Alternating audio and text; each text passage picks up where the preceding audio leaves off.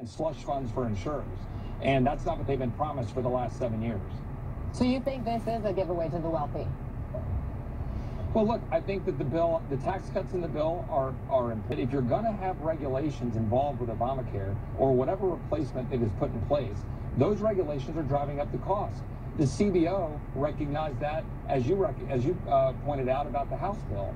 The CBO pointed out that premiums are going to go up significantly and continue to go up over time. The only break that they got was in states where there might be a